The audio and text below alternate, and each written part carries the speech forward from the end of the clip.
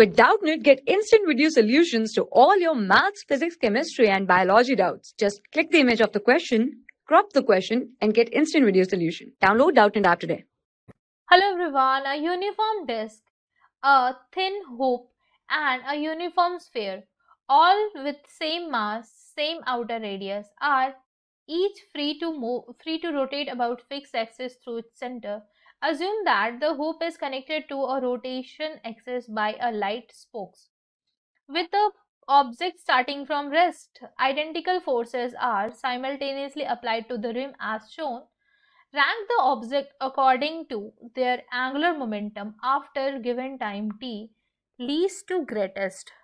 So if I talk about the angular momentum, right, if you see here, they all are applied with the same force. And if I talk about the distance of the line of action of force is r, r, r. Right, so if you see, the torque will be equals to F into R, right?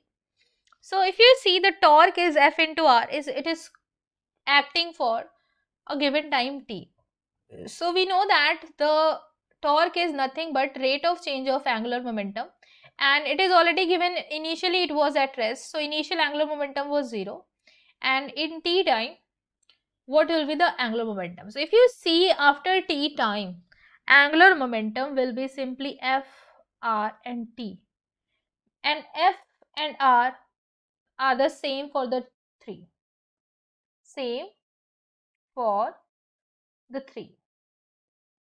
Since if you see the line of action of force for all of them, right, if I draw the line of action of force for all of them is this, and if I draw this line, and the perpendicular distance between the two is also same. Force is same, perpendicular distance, the perpendicular distance of line of action of force from the center is same.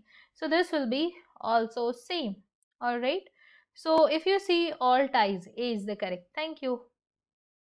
For class 6 to 12, IIT JEE and NEET level. Trusted by more than 5 crore students. Download Doubtnut app today.